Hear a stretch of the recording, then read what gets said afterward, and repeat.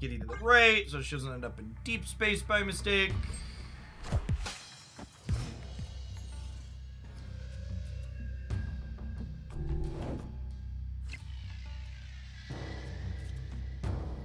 Opponent is playing Thanos. You can tell by their deck size. Big deck energy over there.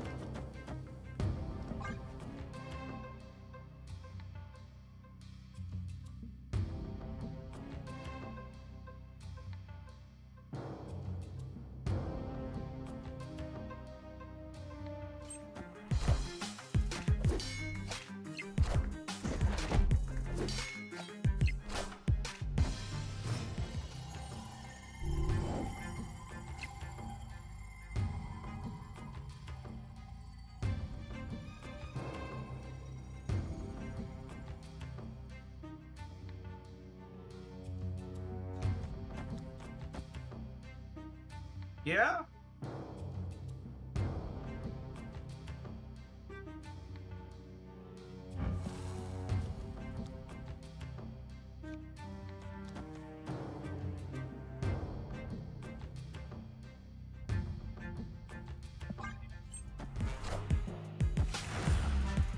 I should have snapped them here, I think.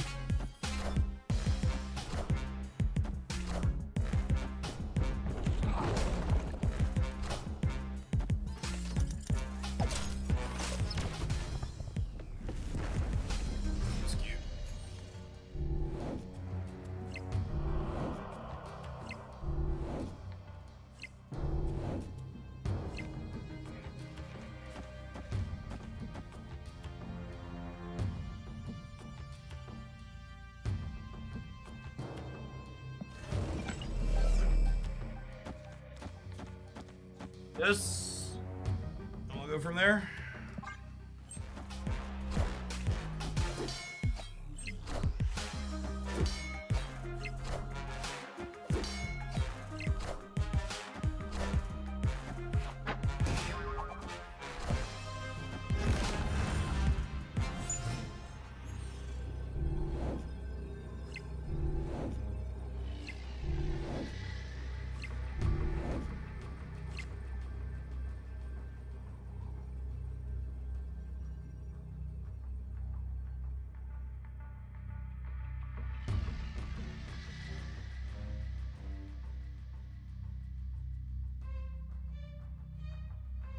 Decron.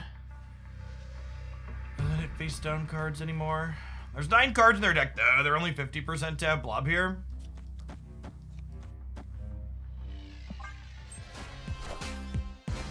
Coin flip all the time, every day.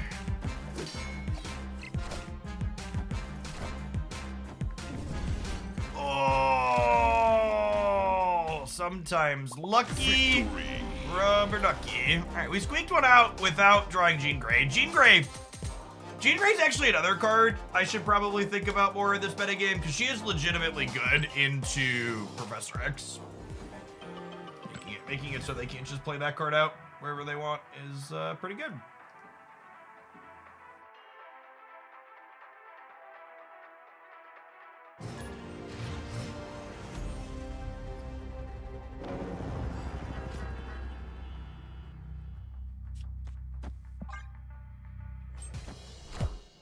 Thanos matchup.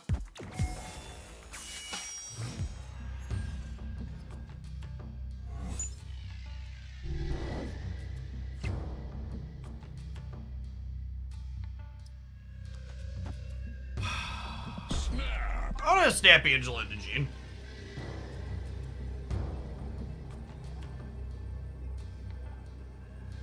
Victory. Golden girls are too much for him, gamers. One of these days, I'm gonna have enough credits, and I'm gonna split this, my 1100 booster Jean Grey. I don't know that today is that day. Someday. I think we've rolled Jean Grey, like, 4 or 5 times on the random 155 boosters in Conquest. I definitely haven't played 1100 boosters. We played some of them, but definitely the density there is because of RNG.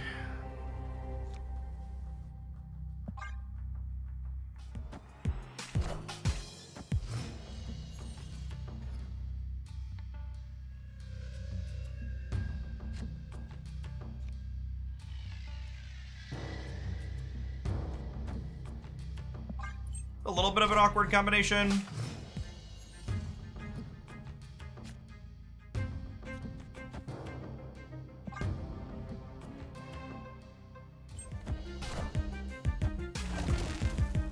I wanted my Jean Grey active in the Nebula lane. That is not an option now.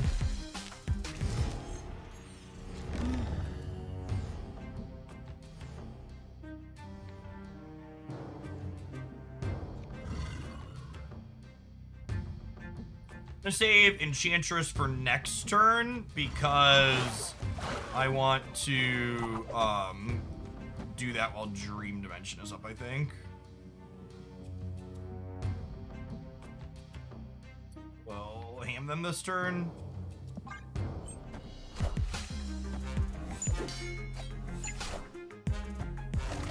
Well, I guess awkwardly, if I Enchantress next turn, it will make me turn off their Electro. That's a nice one to get rid of.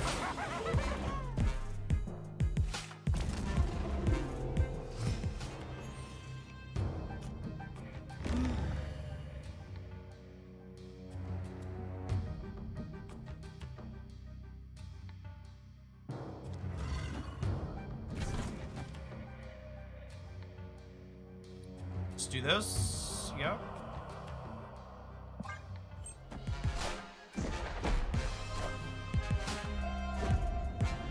Jean Grey's pretty good against Sandman too.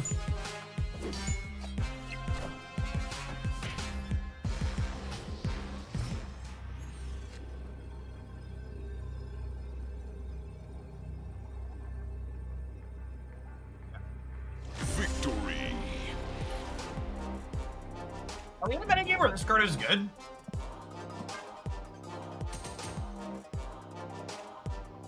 Feels like that could be true.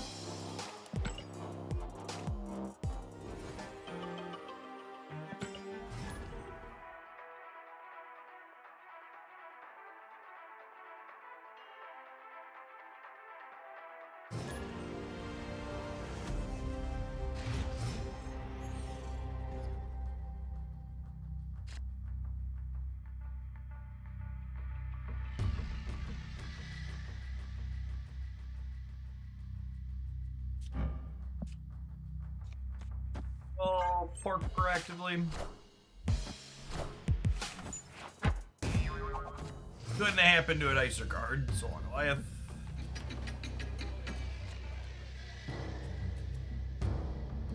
I'm gonna fill the right because they are likely a Century Nihilist deck.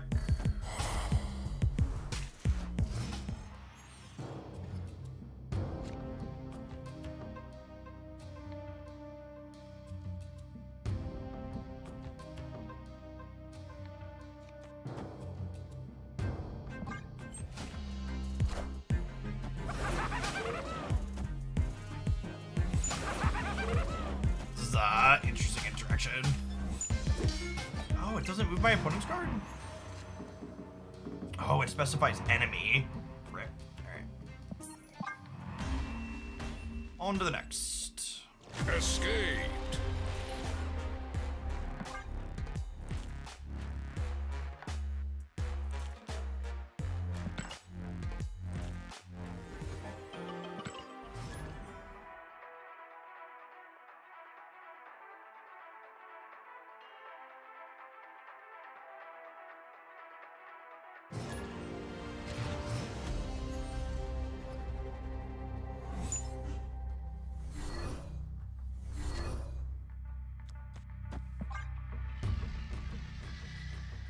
They lost Miss Marvel. Like another lockout gamer.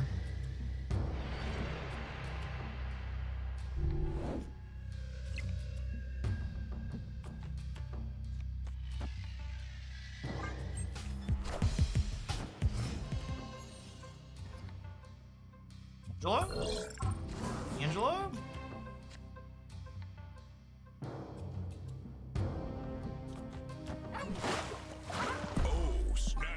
I'll snap on the ham draw all the same, I think. Start triggering Elsa on 4, we'll get a few points out of her.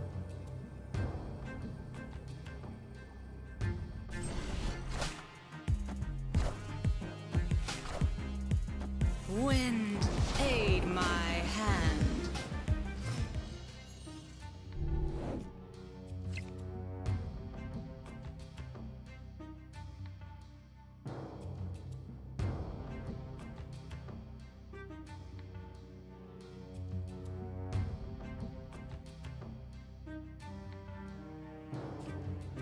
I don't think Shadow King is likely to have a ton of text in this matchup, so I think I just do this.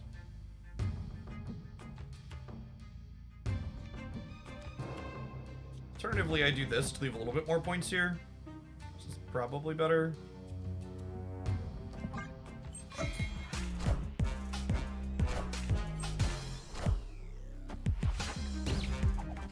Bud.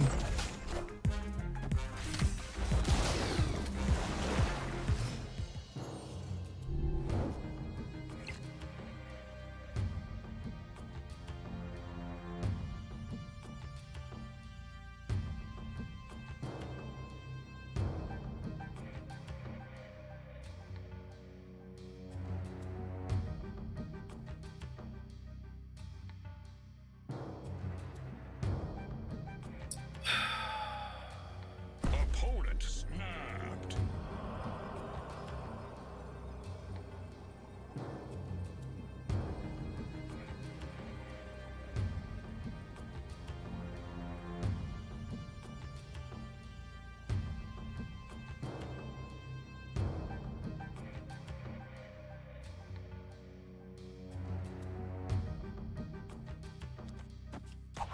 They move Nightcrawler, I lose to Eliath.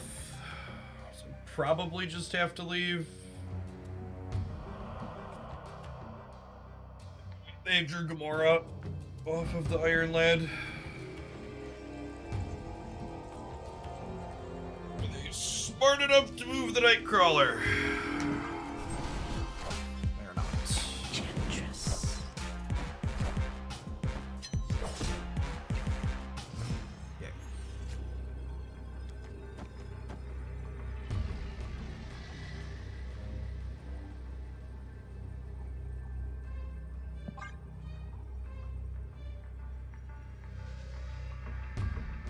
Life nerf might drag us across the finish line here.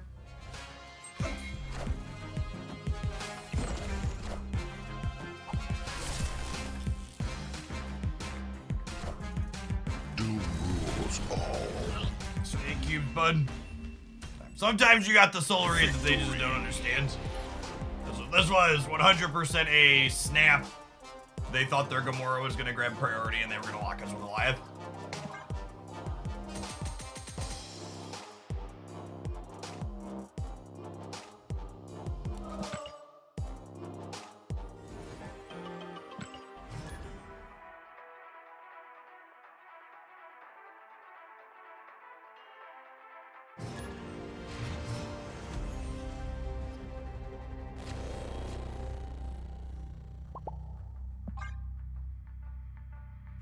Have Angela and Jean looking to draw Kitty Pryde here. Two polar opposite locations here. Very safe, very dangerous. Elsa plus Jeff would also be excellent pickups. Elsa plus Kitty.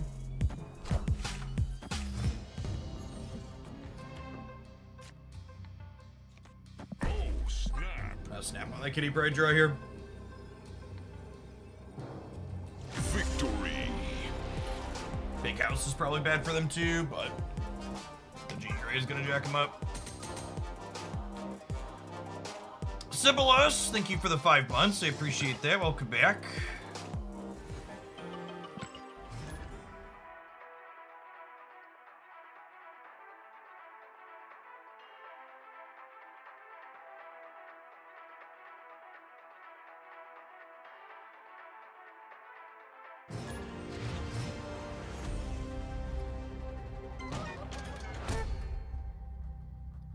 Schemer.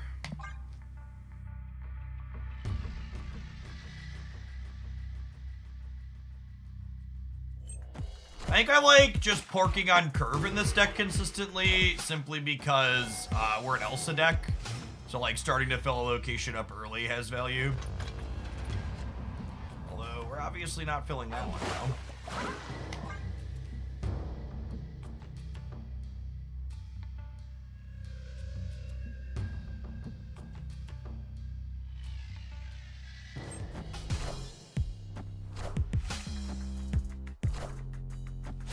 Mindstone into draw mode on Nico.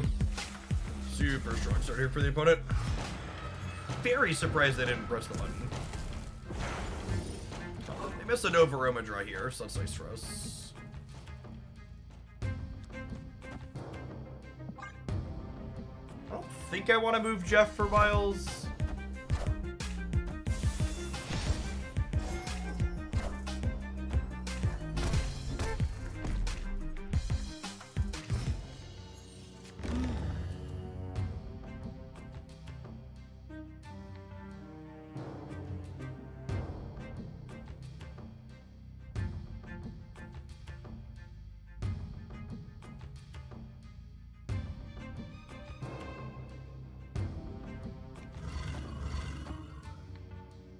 I'm just filling this up this turn. Might be wrong to tempo the Shadow King against their flop deck though.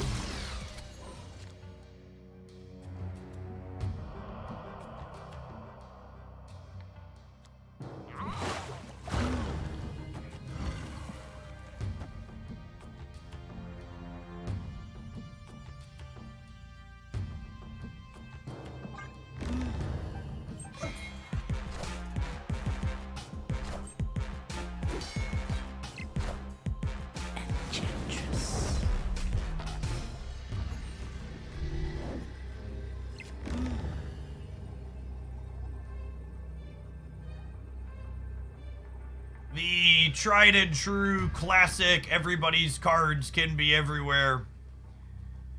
Throw noodles at the wall and see what sticks.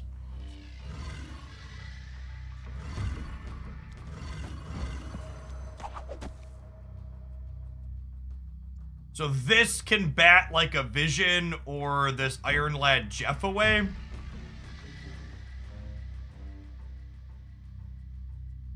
There's a number of permutations of this we lose, but there's also permutations that we win. This is one of the permutations we lose because they played a blob on the right. I'm losing the middle by 1. If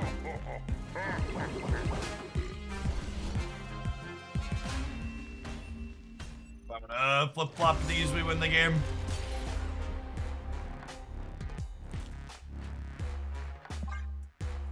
Bad man.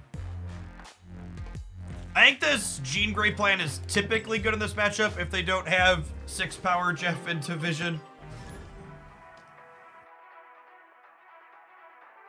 That gives them an incredible amount of counterplay to our disruption.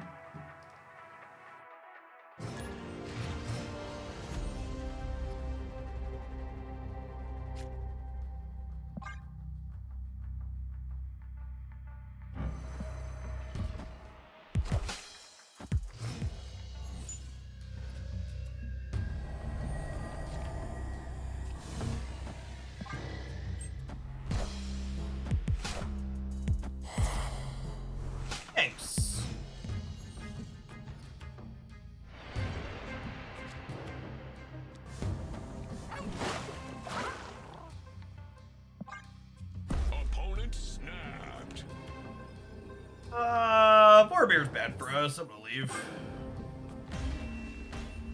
Bifrost is okay. Escaped. The DC makes their demon bigger. So.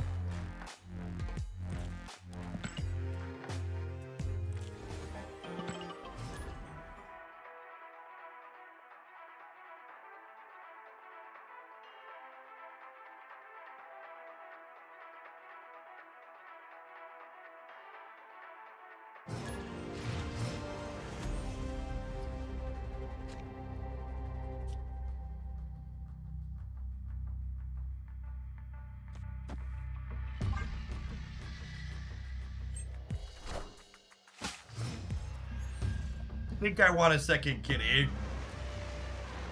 yet. I don't think I want a second kitty yet. Sorry, apologies. Clear that verbiage up.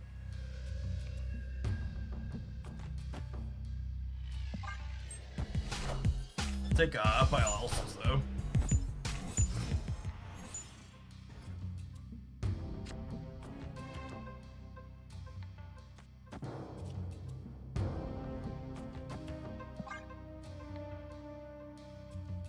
Opponent snapped.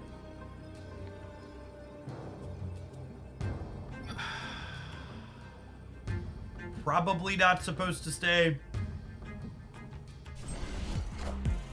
It's just another Psylocke, right? Set up the extracts. Oh my god!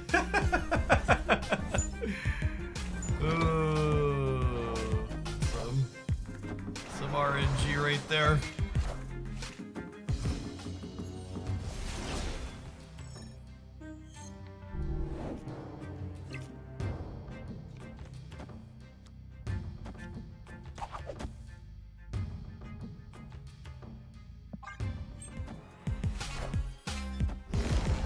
Bullshit.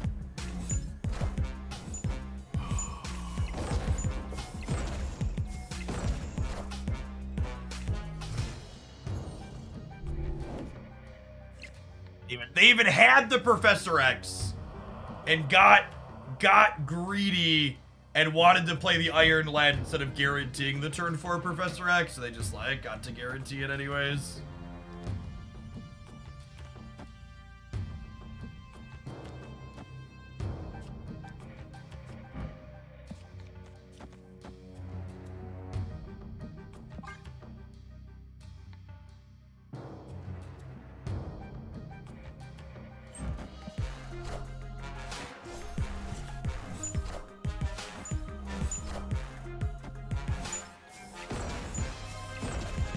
The hope here is that we tag their Blob or their Goliath.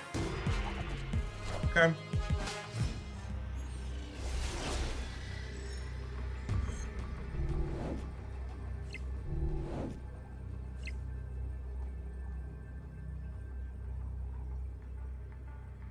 They've only drawn half their deck.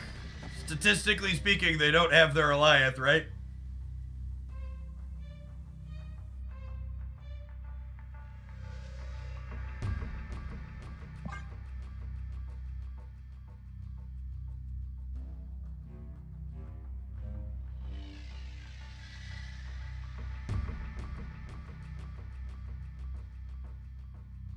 Victory.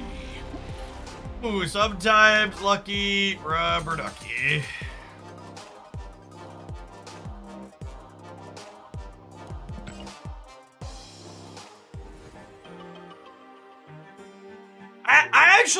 I think this is so something that I think is worth pointing out, and this is something that's very easy to show in this extreme example, is people, myself included, will sometimes cite play rates and win rates of cards on here, and they'll use it as reference points for if a card's too good or not. And Spider-Ham, in my opinion, is one of the best cards in Marvel Snap right now. It's very strong. It wins you lots of games like that one. Where's he at? Oh, there he is. It has an absolutely abysmal average cubes and win rate on here, despite being incredibly popular. And I think part of the reason why you see this is because Spider-Ham is such a splashable card. You actually see similar things. It's never been this detrimental and negative on a tech card before. But like, take Shang-Chi, for example. Shang-Chi's a card that's incredibly popular and is very, very strong. It only has an okay win rate at 52%. Shadow King, I think, is usually pretty similar. Oh, he's actually a little bit higher, actually. But, like, no one will ever tell you that, like, Shang-Chi's not a great card despite only being a 52% win rate. And part of the reason why the win rates of these incredibly strong cards that don't have strong synergies tend to be low is because they go into a bunch of different decks, right? So, like, Shang-Chi, Spider-Ham, etc. are being shoved into decks where The rest of the deck isn't very good, but they're just like a one-off card you don't have to build around. So those decks that are mediocre still try to play the good cards to prop themselves up, but their existence pulls the win rates of those still strong technology cards downward.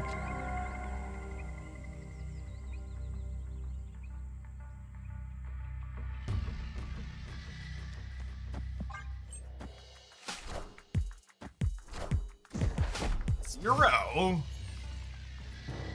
Shuri Gamer, maybe?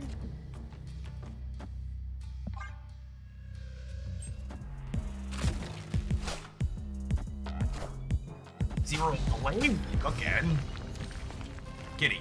Kitty. Kitty.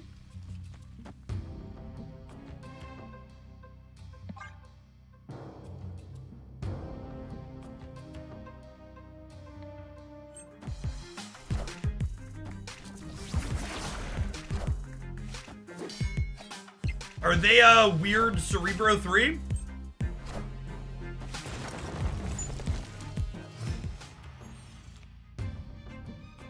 Smells like weird Cerebro 3, eh?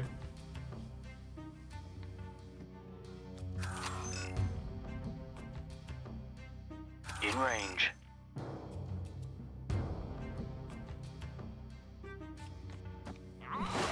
I'm gonna play Jeff here, and then we'll move one of these next turn, probably, to play Miles on the last turn.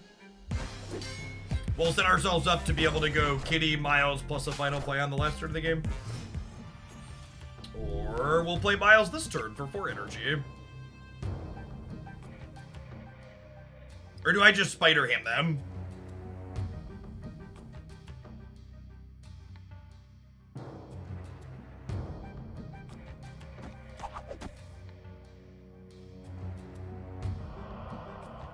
I'm gonna do this. There's a good chance this hits a Cerebro if they don't play it this turn.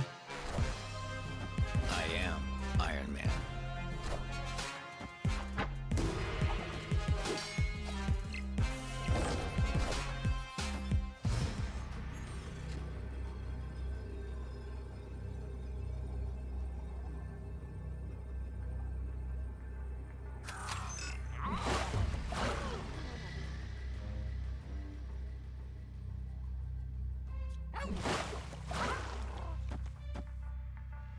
Even if they go 3 power card into Cerebro, there's only a 10 on the rate. We're good.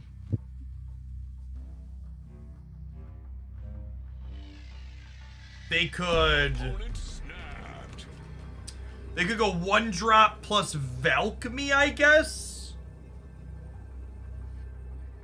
And that will put us 12-12, and then they win the tiebreaker.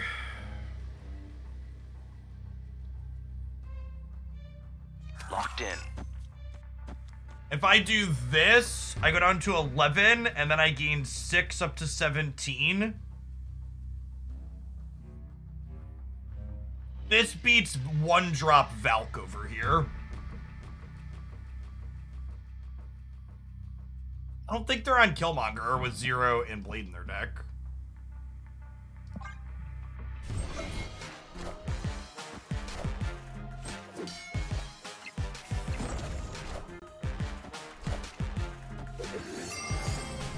God, my brain is fucking huge sometimes. Victory. So we played to slightly less power here because slightly less power meant that we were still beating 3 energy, 3 power card plus Cerebro. And this meant they could tiebreaker. We had to play here to beat the tiebreaker.